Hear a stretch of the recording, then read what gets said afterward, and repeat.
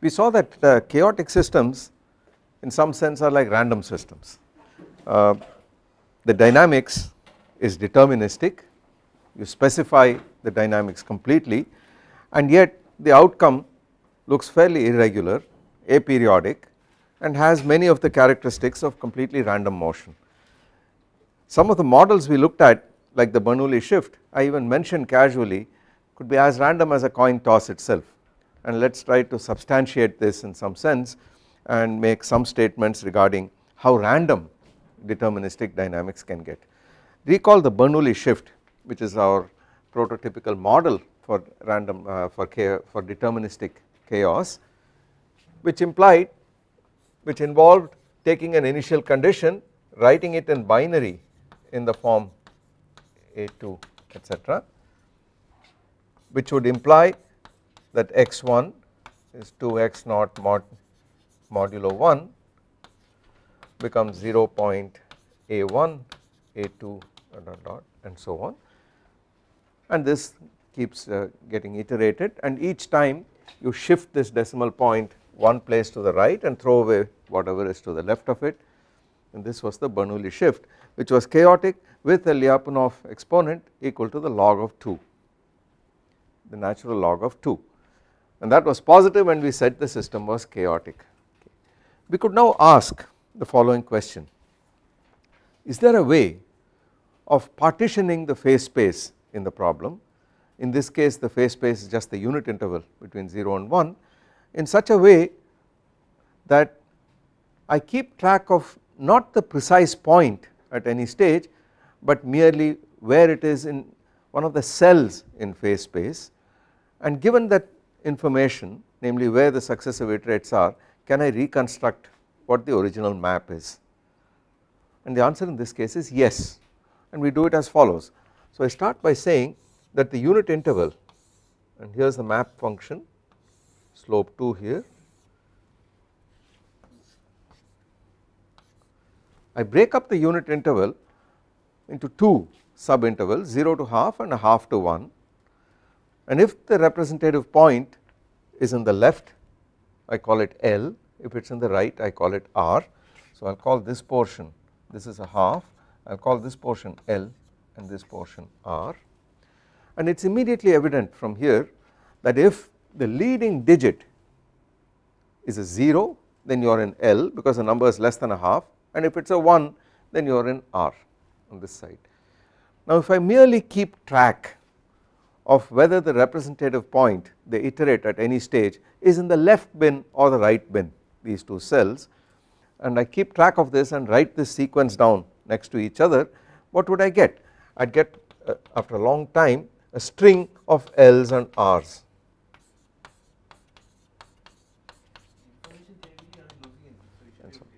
Yeah, absolutely, you are not saying anything, I mean you are simply saying that it is in the left or in the right, and I am not worried about the rest of the digits. Then if I keep track of that, this is called symbolic dynamics because I associate with each cell a letter of some alphabet and keep track of where the representative point is, in which cell it is at each iteration, and I get a long string of letters of the alphabet. In this case the alphabet has just 2 letters.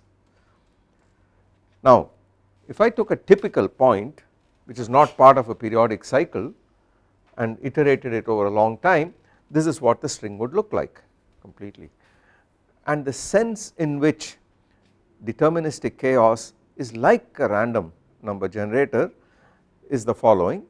In this case, given any string of this kind which arises by iterating the Bernoulli map for a specific initial condition, given any such string, the statement is there exists a sequence of coin tosses where I write L every time I get tails and R every time I get heads, which is indistinguishable from this sequence. So the statement I repeat is that given any string which has been generated by iterating a typical initial condition, a generic initial condition, and I get a sequence of L's and R's, and now we do not tell you where this sequence came from. The point is there exists a sequence of coin tosses which are supposed to be completely uncorrelated and random, which would produce exactly the same string, and in that sense the outcome, you can't tell whether this outcome came from a purely random machine like a coin or from a purely deterministic rule of evolution for a certain initial condition. Yes? When you say there exists a sequence, yes, that only means there is a one-to-one mapping between the strings. absolutely, there is a one-to-one mapping. Bring about randomness? No, the point is, you would think that when you have the result of deterministic evolution, you would think that you would see some pattern in it. You would immediately mean it cannot be quote unquote truly random. There is some kind of pattern in this whole business. But the point I am making is that the evolution, the result of the evolution of a completely deterministic rule, just by looking at the end product, you cannot tell whether this originated from a purely random machine like a coin, tossing a set of a coin repeatedly, or whether it came from some applying some deterministic rule. Like the So, probability of the sequence and the probability of the sequence. well, the probability of each of these sequences is exactly the same. Every sequence for a coin is equally probable, and the point is that while one would think that deterministic evolution must necessarily lead to some order, some kind of pattern which you would see in the final result, the answer is no, that is not necessarily true. If this were periodic, if this were part of a periodic orbit and so on, there would be a pattern which would emerge immediately. You would see this and say, aha, this couldn't have been pure chance. But the fact is, even that is not true, because after all, even this sequence could well have been the result of a set of coin tosses. So determinism and randomness, as we understand it naively, are kind of intricately bound with each other, and just by looking at the product of just by looking at the outcome of evolution, one cannot tell whether it came from a random sequence, quote unquote some random dynamics, or whether it came from something which was purposeful and periodic and regular. So this thing gets blurred, this distinction gets blurred, and in that sense the Bernoulli shift is as random as a coin toss, because the typical sequences it produces are as random as that of any coin toss. Yeah? Now we are getting deep questions. What is the definition of randomness? This is tricky. It is not possible to define a truly random sequence to full satisfaction. It is not possible to do so. We can only give measures of randomness and find out if our strings meet those requirements or not. For instance, I don't understand the word. yeah, exactly, he does not understand the meaning of the word random, and I am not going to enlighten him because we can't define this word too precisely.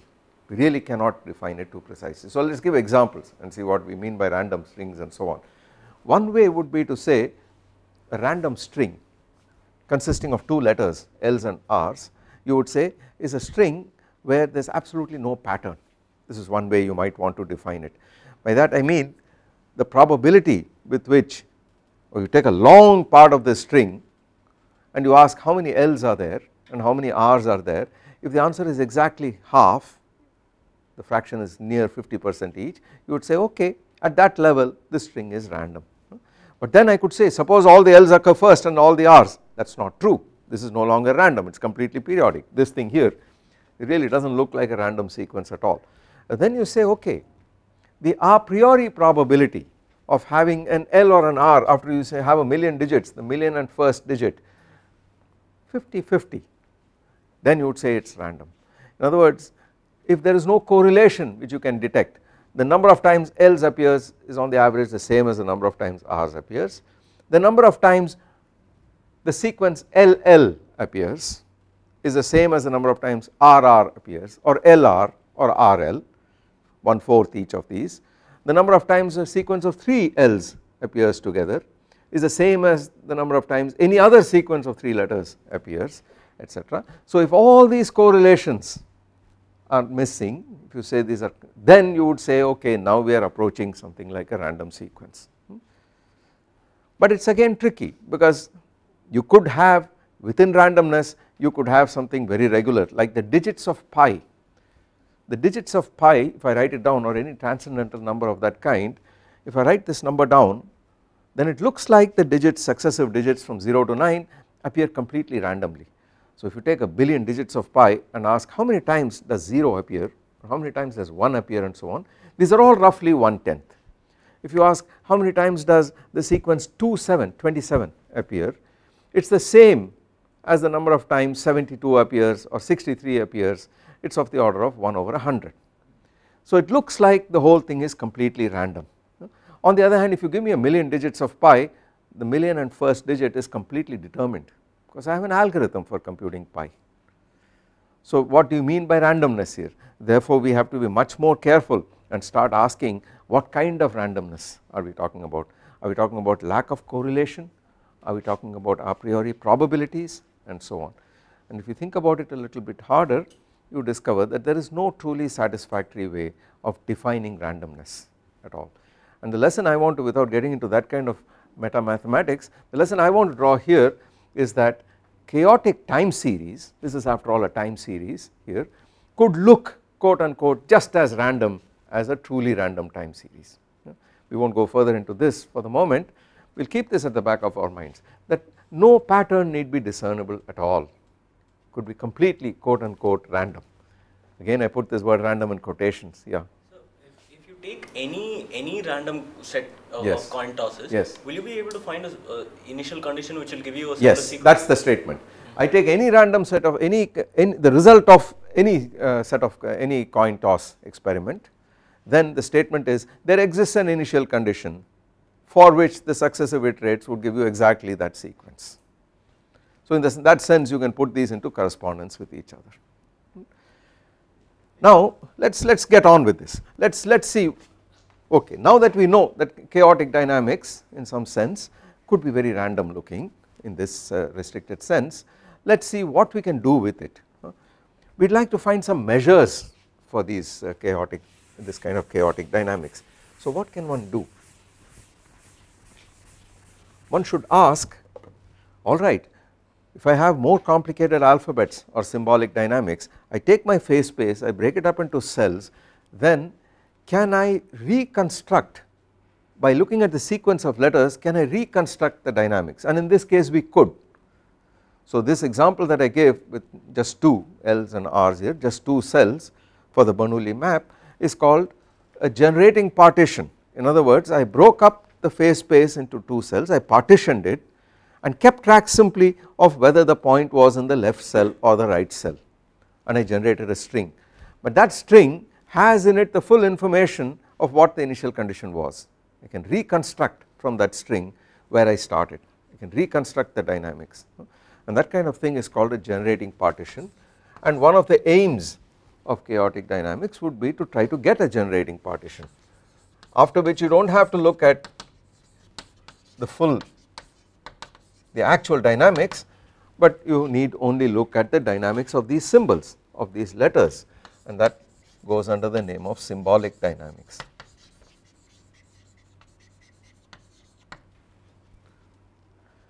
Suppose we have such a partition, and we are going to talk about several kinds of partitions now very shortly.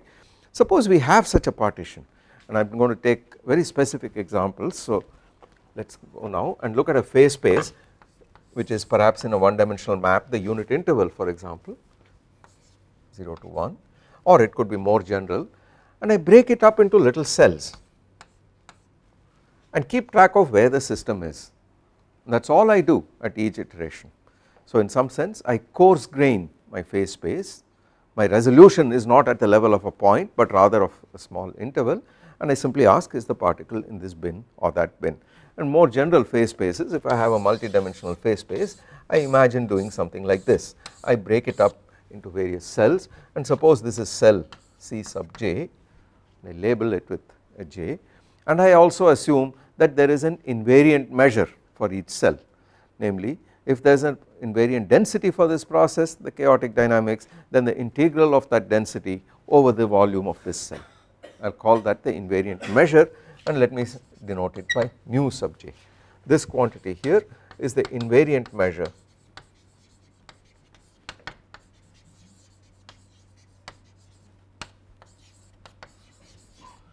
of cell Cj. Okay. Then is there some way in which I can understand from the symbolic dynamics, is there some way in which I can quantify the actual dynamics? In other words, there could be some cells which are visited very often, There could be some cells which are visited very infrequently. Is there some quantifier by which I can probe this? There could be some cells which are weighted very heavily, which have a high mu j, and there are others which have a low mu j, and I assume that each of these mu j's is a non-negative number between 0 and 1, and the total measure is 1. If I normalize everything, the total measure is 1. Then we define the following set of numbers which helps us do this, and this set of numbers is called the set of generalized dimensions.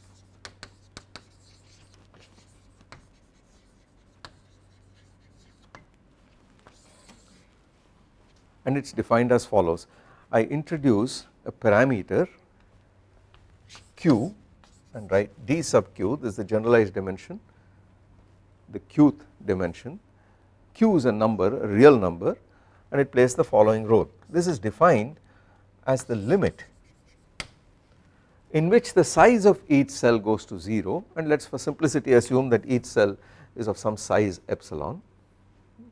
They do not have to be of the same size, but it is completely arbitrary how I partition it, but I would like to look at the limiting case, because finally you would like to go to the dynamics of the point itself, and therefore the cell size should go to 0 eventually, but formally let us write limit epsilon goes to 0, that is the linear, the dimension of a cell, the size of each cell, of the following: 1 over 1 minus q, the reason for this will become clear, the log of a summation from j equal to 1 to the total number of cells, and that is a function of the size of each cell. So let us call capital N of epsilon the total number of cells into which my phase space has been partitioned. The log of this sum of mu j raised to the power q, divided by log of 1 over epsilon.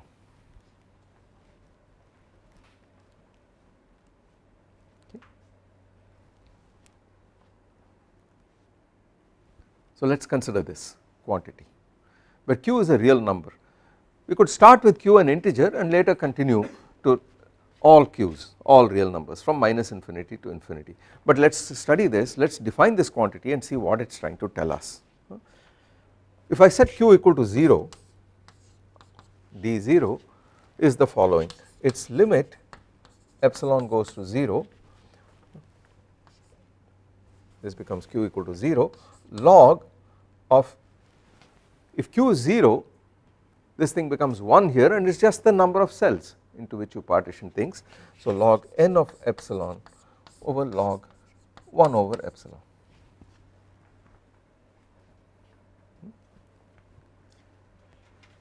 And what is this quantity? What is it telling us? This quantity is called the box counting dimension of this set, and it is the fractal dimensionality of the set of this attractor or whatever phase space you are looking at here. Now I should have mentioned earlier that I have in mind a situation where the system has fallen into some chaotic attractor, some region where it is completely chaotic dynamics. So all the transients have been removed, and I talk now about the stationary distribution, that is why I use the invariant measure here.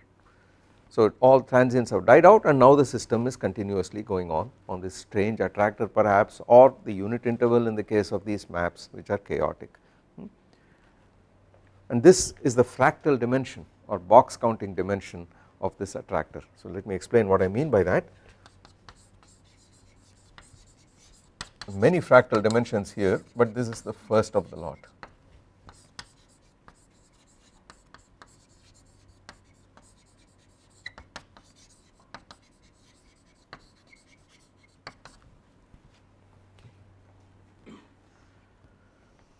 Now I should spend some time and take a little digression and talk about fractals. Since we have sort of mentioned this word fractal several times without actually defining it, I ought to do that now.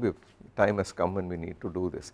But first I want you to notice that the following fact, which I will come back to: this quantity here, if q is positive, then clearly this number dq is going to be dominated by those cells for which the mu j is large relative to those which are where it is small.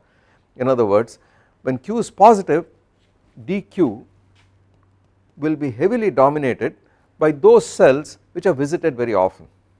So the total fraction of time spent there will be larger, in other words mu j is larger for such cells. On the other hand, if q is negative, it is just the other way about. Those cells which are infrequently visited would contribute to this number dq, and those which are more frequently visited would not, because this would then become a negative number here. Q becomes a negative exponent. Therefore, the smaller mu j's would dominate over the larger mu j's. We keep that in mind for a moment, and at q equal to 1 we seem to have a problem, really seem to have a problem, because this blows up. On the other hand, if q is 1, you end up with summation j equal to 1 to n of mu j, but that is the total measure which we have taken to be unity, we have normalized it to be unity. So you get a log 1 there which vanishes, and you get this which vanishes, and the question is there a limit or not, and we will see there is a limit, definite limit, which will be a surprising limit, okay, and so on for higher values of q, etc. But now with that, let me come back, let us backtrack a little bit and give a little quick tutorial on fractals and what we mean by fractals. The traditional way of doing this now is to go back and look at fractal lines.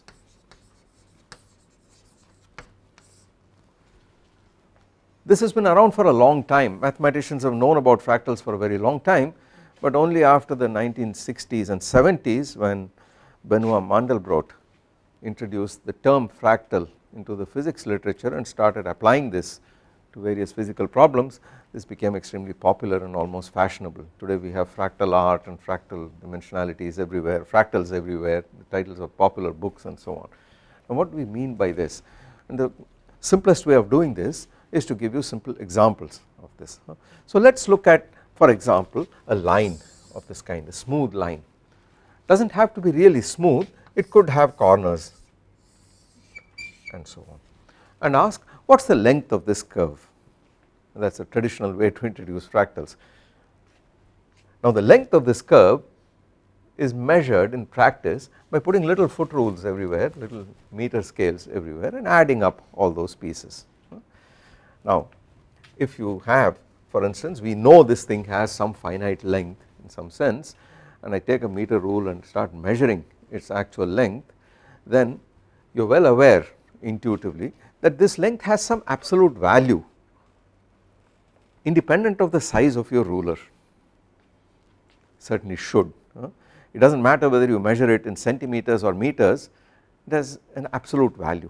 If its length is 1 meter, you would discover it is equal to 1 if you expressed it in meters, it is equal to 100 if you expressed it in centimeters, 1000 if you expressed it in millimeters, but the fact is there is an absolute length to this curve, and that is because the assumption is that if you measured it with a foot rule of resolution this much, then the number of such things we would put in order to measure it, etc., would give you, in this unit, would give you a certain number. But now if you use a smaller ruler of this kind,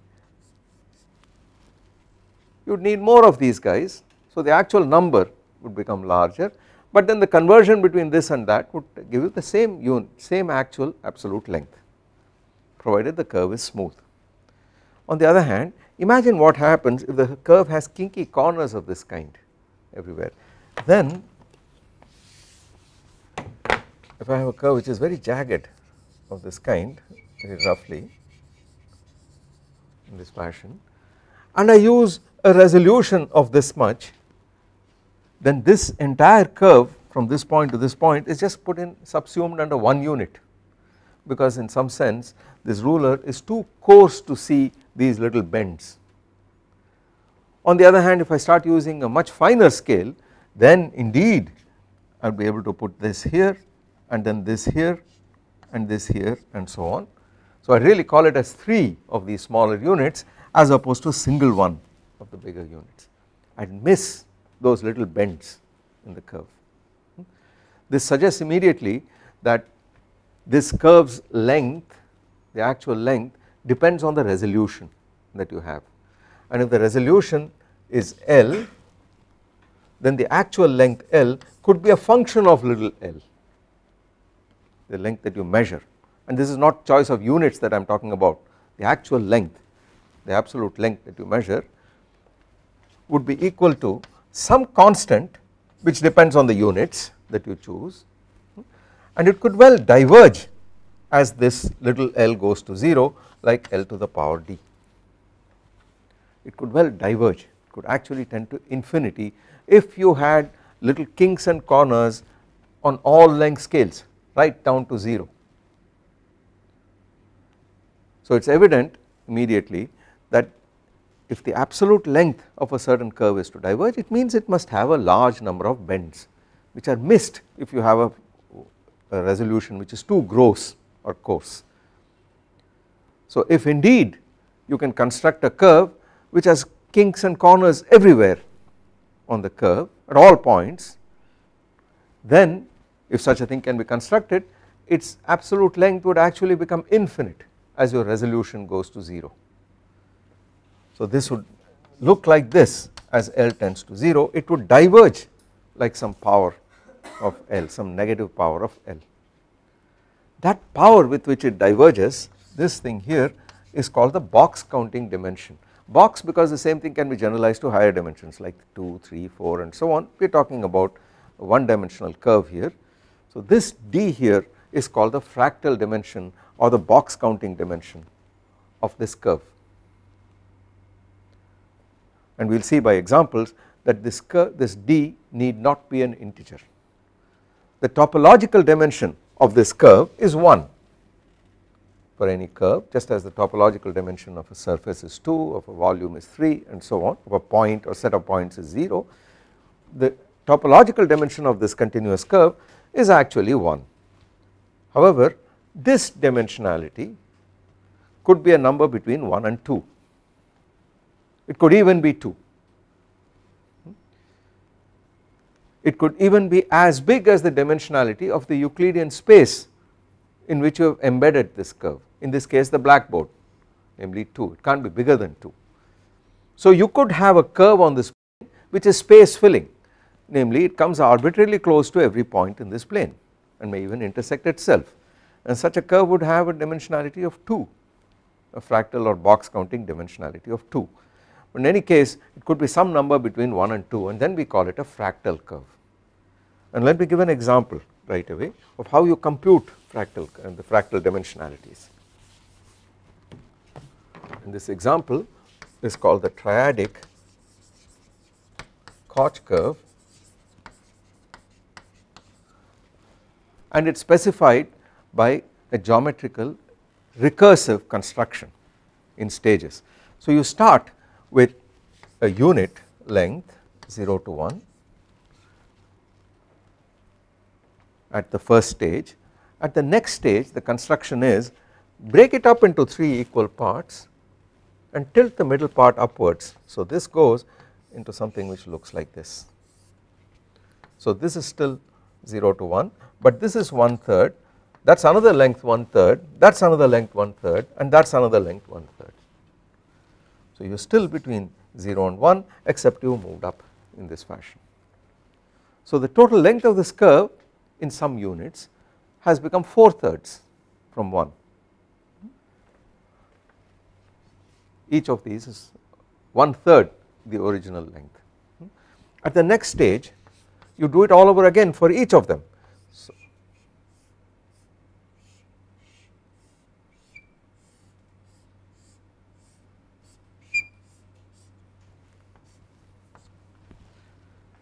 now how many pieces do you have? You have 4 here, 4 here, 4 here and 4 here. So at the first stage you had 1 piece, then you had 4 pieces, and now you have 16 pieces, and each of these is 1/3 of this. So what has happened to the length? Yeah, it has become 4/3 whole squared and so on, and it is evident if you keep doing this forever that this whole curve will still occupy a finite portion of this plane. It will start at this point, end at that point, but its length would actually become infinite, and you would have these corners everywhere. So it would become differentiable non-differentiable almost everywhere, its actual length would become infinite. It would have a corner everywhere, and you could now ask, what is the fractal or box counting dimensionality of this? Namely, how does it diverge, how does this length diverge? And a moment's thought will show you, and I want you to work this out, that the length at any stage is going to increase geometrically, increasing like 4/3 to whatever power of the generation or the number of iterations, and it actually becomes infinite. And you can now ask, how does it become infinite as the size of each of these pieces goes to 0, and that power is the fractal dimensionality. And a moment's thought shows you that this d here, which after all, if you take the resolution to be little l, then it is going like l to the power minus d, and therefore what you should do is to take the log of that and divide by the log of l, and that will give you d. If l of l goes like constant divided by l to the power d, in order to find this d, all you have to do is to take logs on both sides and then let the limit l go to 0. So it is not hard to see by this regular construction that this is also equal to log. In this case I do not have to take the limit epsilon or little l goes to 0, because this procedure is generating a regular fractal, in the sense that the relation this bears to this is the same as the relation this bears to this, and so on at each stage. So all you have to do is to ask, given this construction at some stage, what does the next stage do, how much does it increase the length by, and that will give you an indication of what d is. So a moment's thought will show you that this is the same as the log of the number of pieces into which you break the system at any stage, divided by the log of the ratio of the size of each unit at one stage to the unit at the previous stage. And in this case this was 1/3 of this, and therefore it is log of 1/1/3, and that is log 3.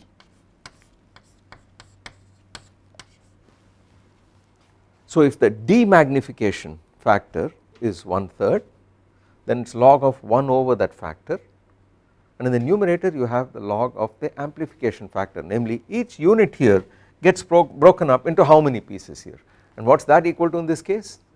It is 4, in this case it is 4. So this is equal to log 4 over log 3, and this is greater than 1 but less than 2. That is the fractal dimensionality or box counting dimensionality of this fractal curve.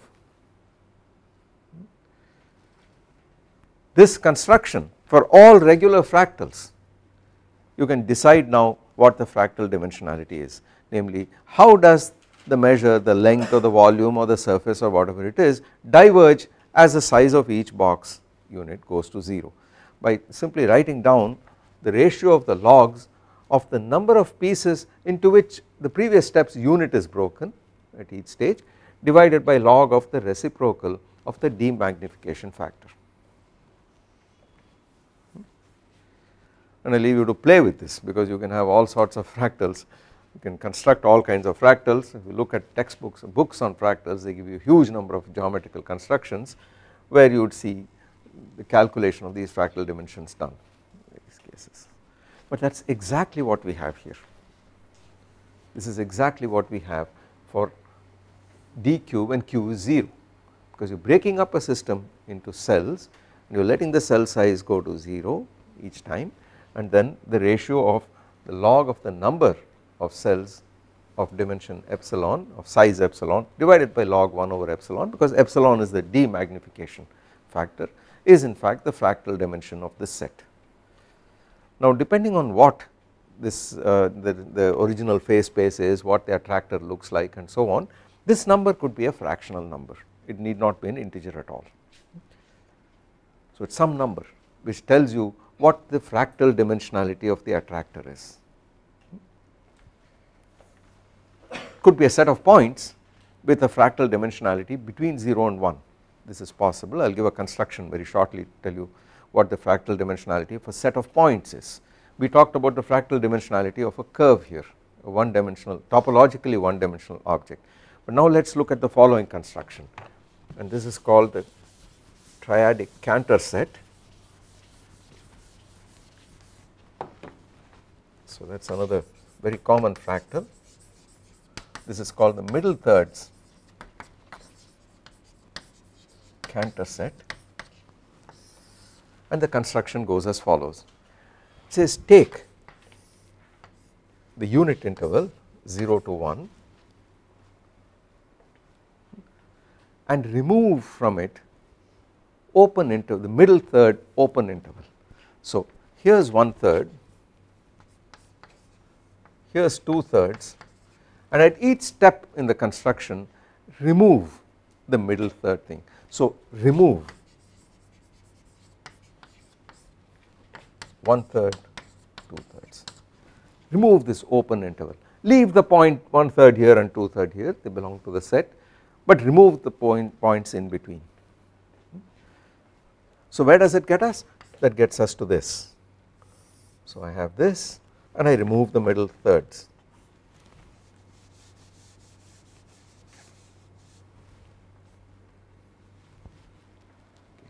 In the next step I remove the middle 1/3 for each of these, and where does that take us? So it looks like this, and there is a big gap. So this was 0 and that was 1, but just as I had a 1/3 here, this is a 1/9, that is a 2/9, that is the 3/9, that is 6/9 which is 2/3, that is 7/9, that is 8/9, and that is 9/9.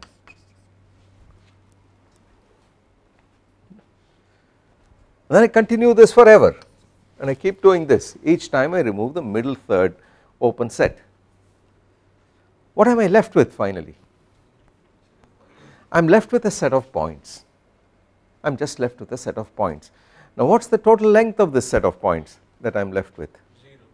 The length is 0. How do I assert that? How do I assert that? Because the length at every stage is different. Yes. And whatever, if you find So what should something, be- you have to cut it anyway. So it Yes. will come. So there's Well, no, how am I nothing of finite guaranteed that length. the length finally is 0? I mean, how do I know that? As limit tends to 0. Because that's from the rules, The sir. ratio of any successive Yes. step is lesser. Yes, And as n tends absolutely. So you can see that you are reducing the length by a factor 1/3 each time, 1/3 of it is gone, and as you go to infinity the total length is 0. I urge you to work this out.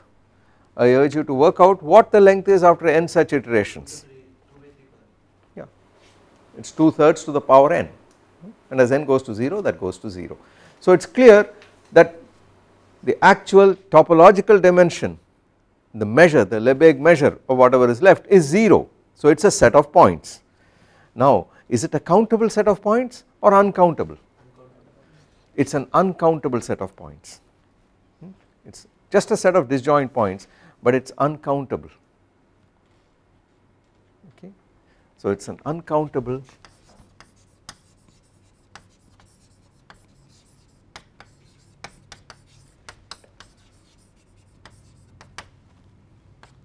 total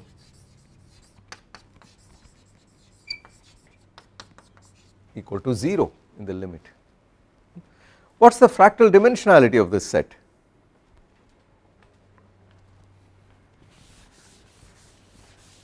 And that is almost by inspection, because instead of adding something you are simply removing something. So what is the fractal dimensionality of this set? So what is D? Exactly. So you are breaking up each unit into 2 units. So n of epsilon is in fact 2 at every stage. So this is equal to log 2. But then each unit, new unit, is 1/3 the original unit, and therefore you have log of 1/1/3, and that is log 3. So this is log 3 here, and this number 0 less than this less than unity, it is a fraction. So the lower limit is not What is the lower limit in most general case? The lower limit could be, yeah, exactly. Yeah. The number of, if I start with a curve, yes, that's true. If I start with a plane and start, depends on the construction that I do to get rid of things, yes. It is a fractal dimensionality which lies between the topological dimension of this object, right, and the Euclidean dimension in which you buried, this is of the space in which you have embedded it.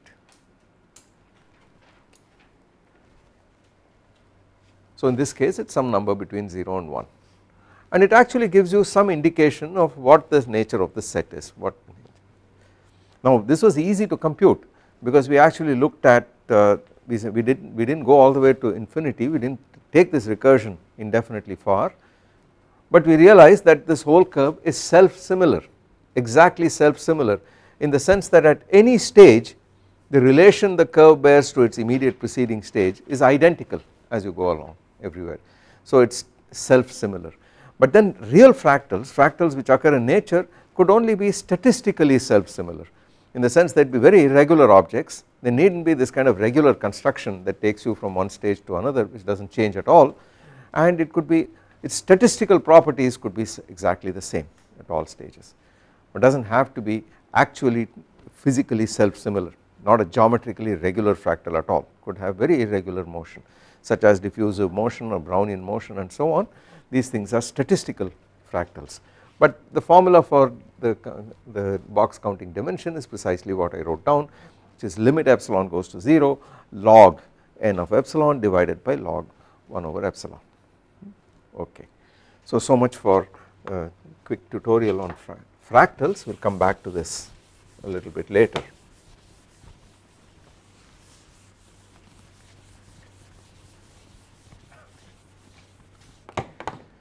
Now going back to our, yeah, question. Definition of fractals was the length is infinite. Pardon me? Yeah, it diverges. The length will, of such objects will diverge, or if it's a. In this case, it is not so. Pardon me? But then I am not talking about a fractal curve here. It is a fractal set of points here. What exactly is the fractal number? No, you said the length becomes infinite, right? But in the last case, you told that the length set is 0. Your total. Okay. His point is, I defined my fractal by saying, I started with the example of a curve, and I said this curve is going to have an infinite length eventually, and now in the set of points there is no length. From the curve I could go to higher objects like areas, volumes and so on and so forth. The scale, it is a question of how it scales. So now I generalize that and say that I define my D as the scaling exponent, nothing more than that, in the limit in which the size goes to 0, and that is all. So it has no connotation of being a length diverging or anything like that. It simply says what is the scaling exponent, namely how does, you see, if D equal to log n of epsilon over log 1 over epsilon, this implies, if you imagine, I forget about the limit for a minute, then it says D log 1 over epsilon equal to log n of epsilon, which implies that n of epsilon scales like epsilon to the minus d. Now that is all I am interested in. That is how I define my fractal dimensionality. So it is just a scaling exponent, nothing has to go to infinity or anything like that. That is a fractional dimensionality. Exactly. What is the fractal? What is the fractal? A fractal is a geometrical object which has a non-trivial fractal dimensionality, which is different from its topological dimension. In this case it was a set of points, the topological dimension is 0, but this dimension is some number between 0 and 1. It is some. Could be less than? Could it be lesser than the topological dimension? Do you think it could be less than the topological dimension? Not the way we have constructed these things. No. And it can't be greater than the Euclidean dimensionality of whatever space it is embedded in. Certainly. So those are put bounds on it. So now there are plenty of examples. For example, if I look at this surface and I pretend to look at it at greater and greater magnification, then it would become irregular on many scales, it would become more and more rough, and the actual total surface area could well tend to infinity. Now physically, of course, that is not true, because you soon come to a stage where the physics of the problem gets in and things are no longer fractal because the very structure changes. I mean, once I get to the level of atoms, for example, then it is not even a continuous surface at all. So there is always a lower bound and an upper bound in from physics, from physical considerations of when things scale in this fashion. So clearly if you look at a very classic example would be coastlines of countries, and this is how Mandelbrot originally introduced this whole business. How long is the coast of Britain, or how long is the coastline of a country? Well, if you look at it from 100 kilometers up, then the country seems to have a coastline which looks like this, but you get closer, then the coastline is actually larger, because now you are going to start looking at structures on smaller scales. Eventually you would start counting, how do you define a coastline? Suppose you say it is all those portions of the coast which are not wet or which are wetted, the boundary between the water and the land, then you would have to start looking at individual boulders and then individual rocks to see if it is part of the coastline or not, and of course the total length is increasing. Then you start looking at individual grains of sand, and some would be wet, some would not, partially, and so on. But of course once you come down to extremely fine scales like atoms, we know that this is not even a continuous curve, so it is gone, right. So it is obvious in all these cases that there is a lower scale, lower resolution and an upper resolution within which the system is fractal, and beyond it it is not. Although mathematical fractals of this kind like the Coarse curve and so on, the assumption is it is a geometrical construction, so it goes right down to epsilon equal to 0. So we must keep that in mind, that in physical applications there is always some orders of magnitude or range of orders of magnitude inside which the system is fractal. Okay. So let us go back and examine dq. We are going to come back and compute this in many cases. So this is limit epsilon goes to 0, 1 over 1 minus q log summation j equal to 1 to n of epsilon mu j to the power q divided by log 1 over epsilon. Okay. Now we can start computing this in simple instances just to see what things look like. What would happen if I took, for example, the Bernoulli shift and I did the following, here is 0 to 1, and in this case I am just going to break it up into a finite number of, into a certain number of cells and let the resolution go to 0, the number become larger and larger. So let us break it up into n cells, each of length epsilon. So n is simply 1 over epsilon, nothing more than that. And what is the invariant measure for this map? What is the invariant measure for the Bernoulli shift? It is a constant, and therefore what is mu j? Every mu j is exactly the same. This is equal to an integral over Cj dx rho invariant of x. That is the natural invariant measure for each cell. But rho of x is 1 for the Bernoulli shift or the tent map at fully developed chaos, and therefore this is simply equal to the length of this cell and nothing more than that. And what is that equal to? Just epsilon. Each of these is epsilon, nothing more than that. So what happens here?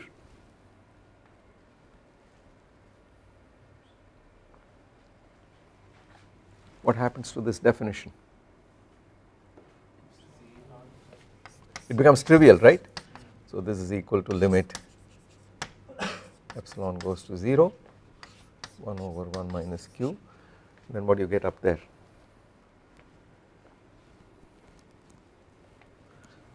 This is constant, right?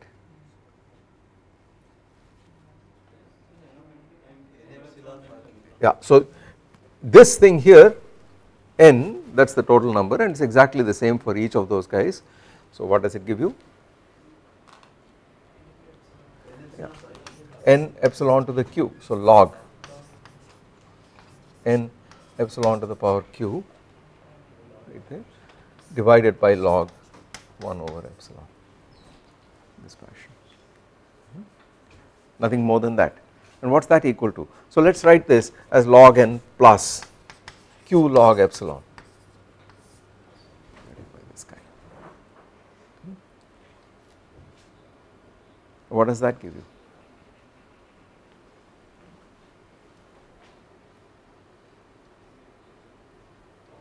So if you like, write this as q minus 1, write this as log epsilon.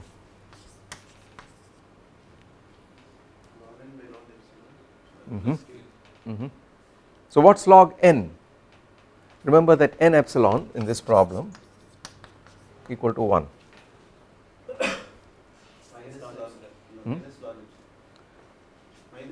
Yeah, but can't depend on epsilon. Q minus 1. 1. dq is 1. So what does it give you?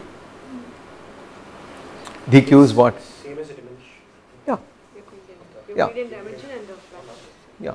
So what do you get for dq? 1.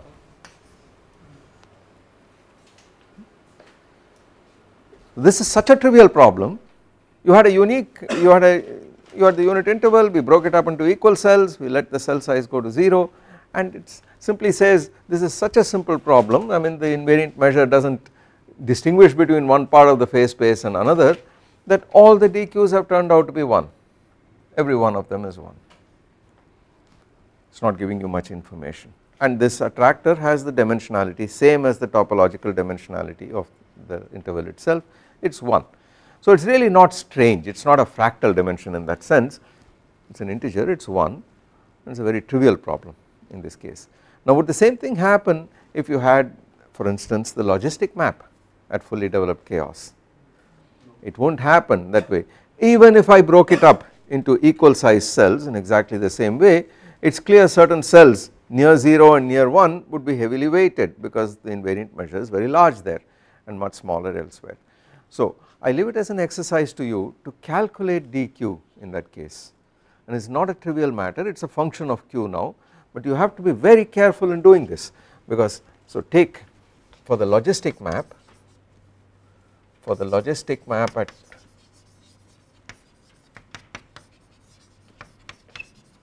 at mu equal to 4, we know that rho of x equal to 1 over pi times square root of x into 1 minus x, and then what would mu j be? What would mu j be if I took the unit interval and broke it up into equal parts of size epsilon each? So this number is epsilon, this number is 2 epsilon, and so on. Or if you like, you break it up into n cells, this is the same as 1 over n, 2 over n, etc. So the mu j self, the cell Cj, this is the interval between j minus 1 over n and j over n. Therefore mu j equal to integral j minus 1 over n to j over n of dx 1 over pi square root of x times 1 minus x. You have to evaluate this integral and then you have to raise that to the power q and then do this construction here. In this case n of epsilon is just 1 over epsilon, or if you can replace this down here 1 over epsilon by just log n here and work with just n, because everything there is written as a function of n, and then you have to compute this. So we are left with the problem of computing this quantity 1 to n mu j to the power q divided by log n, and mu j is this quantity here. Now one might be tempted to do the following, and here is where you have to be careful. One might be tempted to say that this quantity here, the sum as epsilon goes to 0, is really going to some kind of integral. So you might be tempted to replace this summation by an integration of the form dx rho of x to the power q over the full interval from 0 to 1. So this quantity here is related to this integral here, but you have to be very careful here, because this thing here, because the invariant measure has that structure, is of the form x over q over 2 1 minus x q over 2, and this does not converge. This does not converge if q is sufficiently large positive. It is immediately clear that if q is bigger than 2. If it is equal to 2 also you have a problem, because then you have dx over x and that is logarithmically divergent. So this replacement of the sum by an integral will work only if q is less than 2, and so you immediately begin to see that at q equal to 2 you have an abrupt change, something happens and you no longer can replace the summation by an integration. On the other hand, the summation can be well defined, this quantity is well defined absolutely, and you therefore have to treat this separately.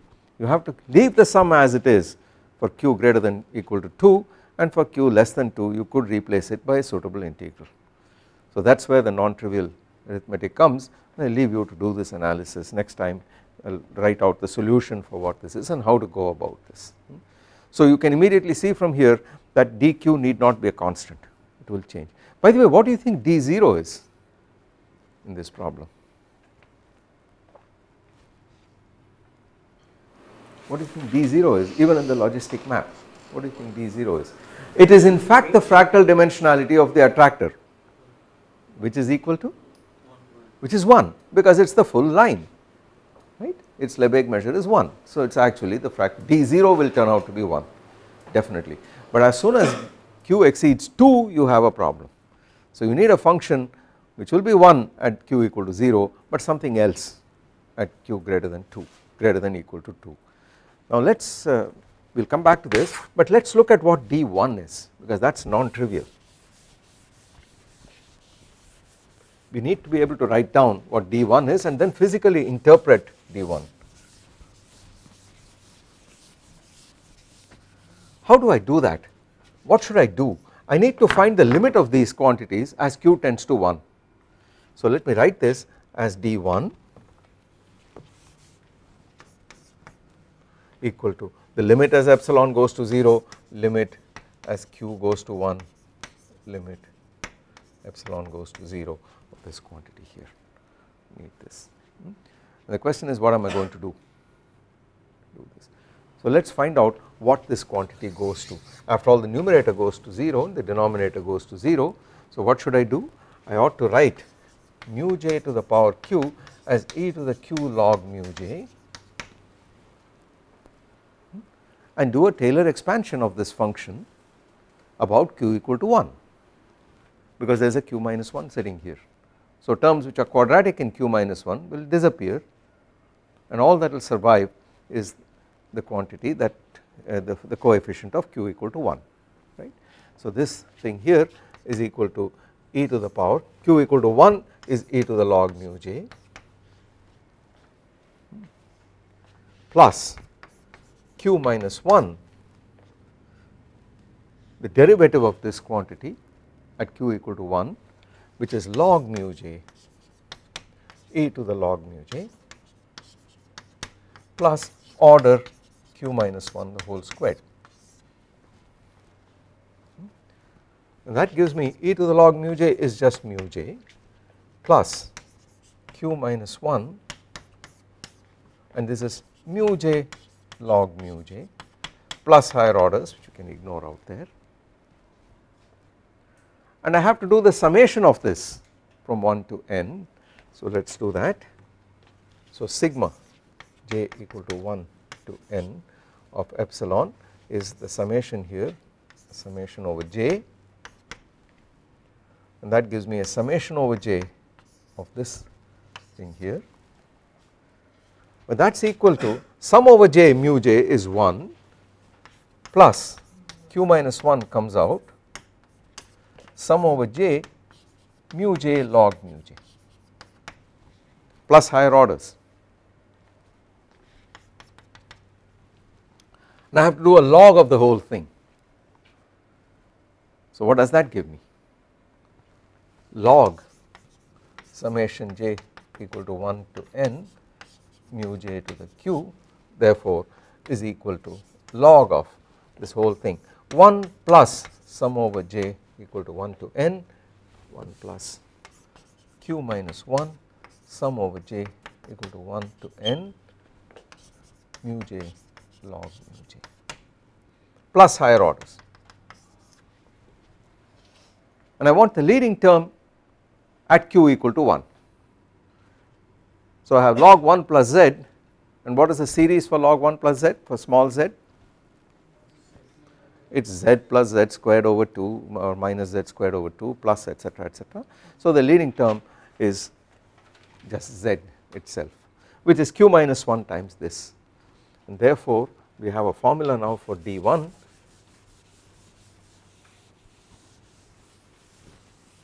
which is equal to limit epsilon goes to 0 1 over, so we have something here which goes like 1 over 1 minus q, and then you have a q minus 1, so they cancel each other and you end up with summation j equal to 1 to n mu j log, and this is n of epsilon, mu j log mu j divided by log 1 over epsilon.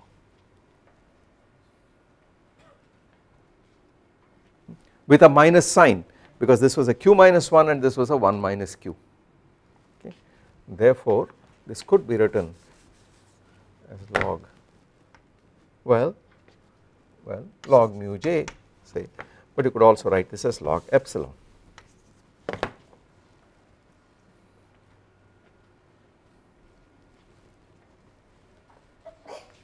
Does this remind you of something?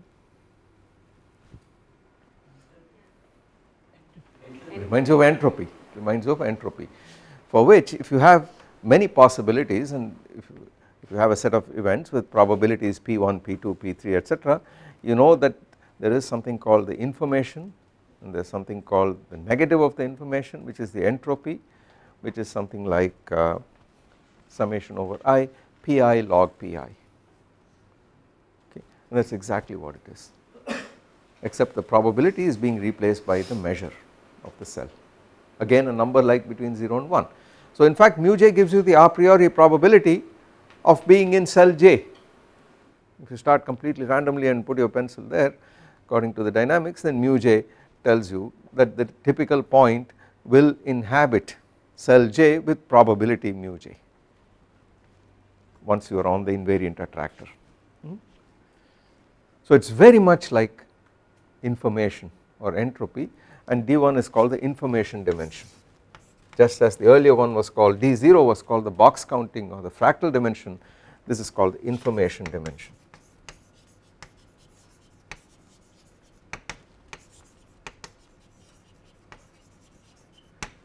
This is the only value of q for which you have a log sitting there, and that is because of the special way in which q equal to 1 led to this log immediately, because summation over the measure mu j gives you 1 when you sum it. So it ended up with this log. It is not true for any other q, you do not get these logs for any other q, because mu to the power j would be perfectly to the power q would not reduce to 1 in that case. So that was the reason for putting the 1 over 1 minus q, to make a finite limit here, you need this, and of course at q equal to 0 it does not matter. Now I leave you to find out what d1 is for the logistic map. In fact you would like to find out what dq itself is for the logistic map. A result which I will quote, which I will not prove, is the following: if q prime is greater than q, then dq prime is less than equal to dq. In other words, dq is a non-increasing function of q, it generally goes down or could remain constant for a while and then go down and so on. So this is not hard to prove, it is actually provable from the definition of dq itself. Again I would like you to try this out and see if you can establish this, it is fairly straightforward to do this. Just the property of the measure is needed, the fact that the mu j's are non-negative numbers between 0 and 1, that is all that is needed. Now where does this get us? What does it all get us? Well, we are going to look at some partitions. I have run out of time today, but we will look at some partitions of simple maps, and we will push this idea further, that this chaotic dynamics is starting to look more and more like the realizations of some random process, some suitable random process. So what I will do next time is to show you that you can partition the phase space in such a way that the jumps of the representative point from one cell to another would not look different from a Markov process, and therefore you could use the machinery of Markov chains in the theory of random processes in order to understand what the dynamics looks like at the coarse grained level. So this is bringing together deterministic dynamics with stochastic or random dynamics, and it becomes very interesting to analyze the system from this point of view. So we do this next time.